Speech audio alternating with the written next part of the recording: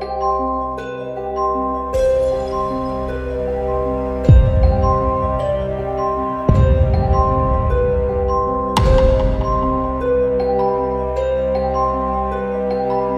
the previous episode of this two-part series, it has been revealed that during the imprisonment of the Romanovs in Ekaterinburg, some of the guards held friendly attitudes towards the family, after witnessing with their own eyes the unaffected kindness and the natural simplicity of the family members.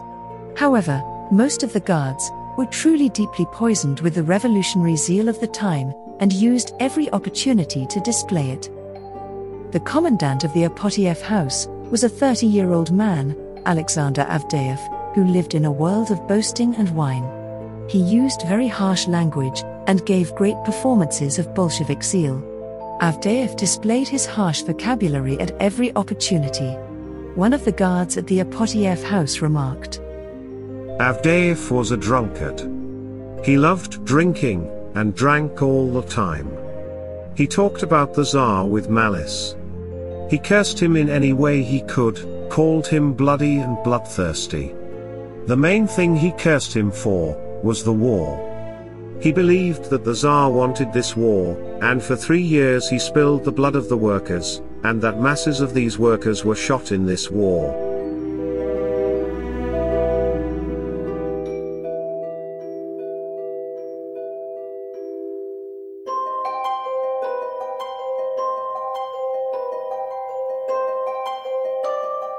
Anatoly Yakimov, another guard at the Ipatiev House, relates the following.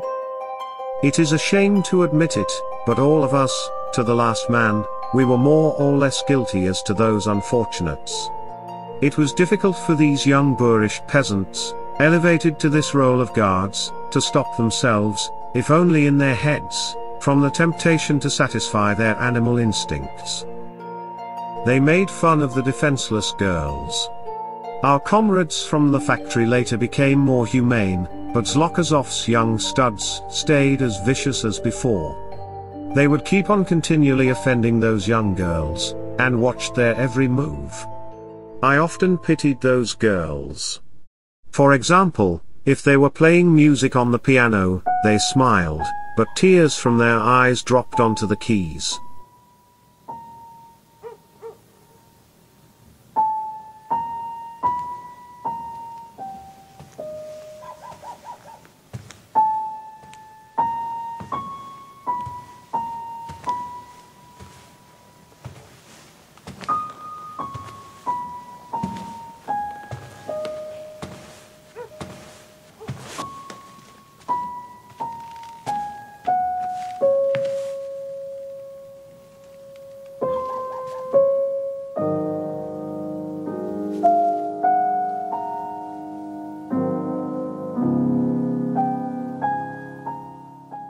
The girls found it very difficult to understand and to adapt to this new atmosphere. Their narrower surroundings from the time they were born until then had always consisted of officers and soldiers of the Imperial Guard. It was very natural for them to approach these men and to begin conversations with them. Moreover, even in the period of their captivity, up until then, especially in Tobolsk, their relationship with their guards was fairly good.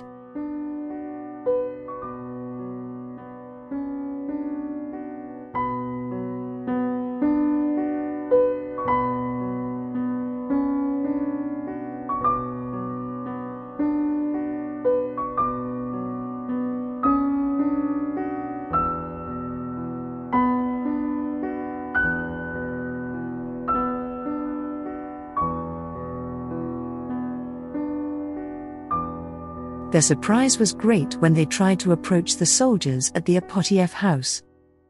Andrei Strakotin, a guard at the Ipatiev House, characteristically relates. "The prisoners constantly tried to start conversations with the Red Guards.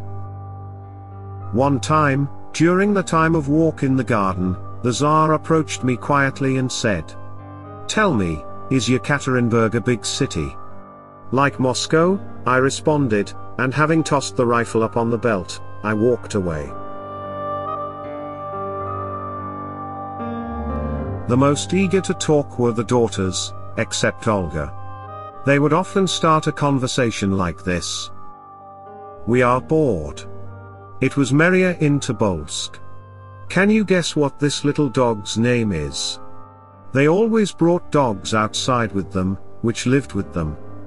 One time, when they approached the Red Guard Nicholas Stepanovich with this type of talk, he responded roughly, "There is no need to distract me, you can just stomp along."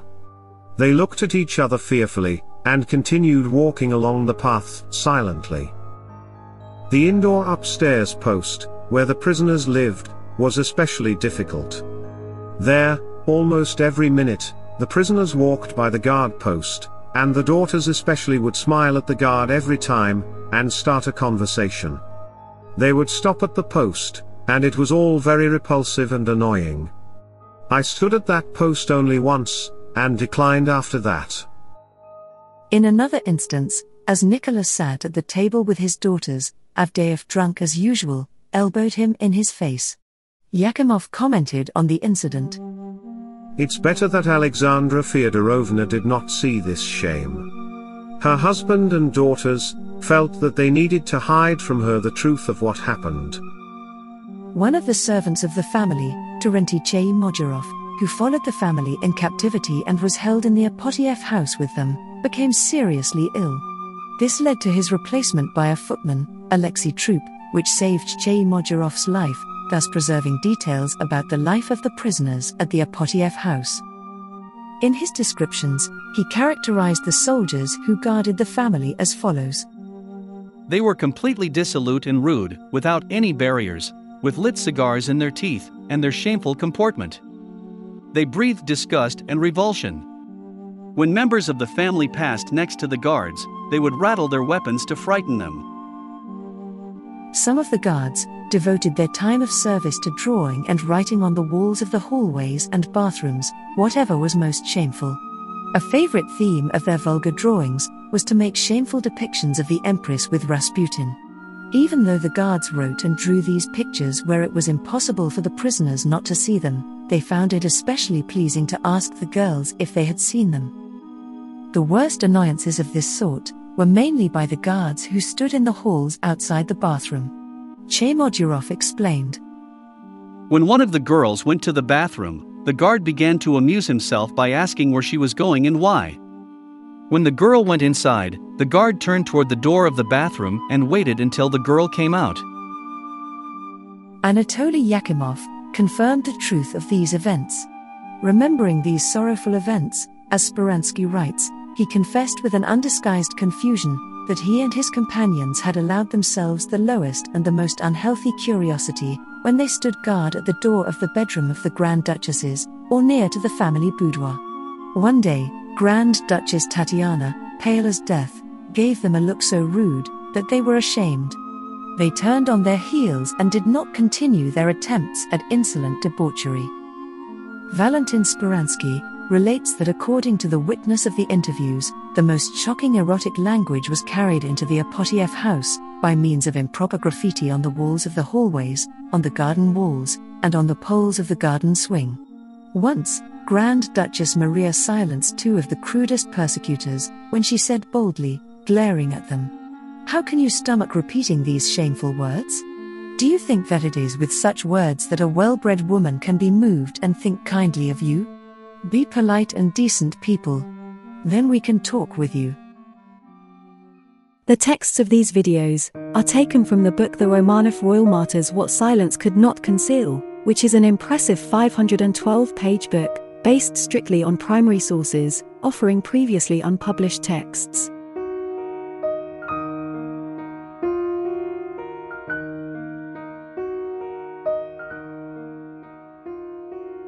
The book also features more than 200 black and white photographs, and a 56-page full-color photo insert, of more than 80 high-quality images. Order now your copy, at www.romanovs.eu.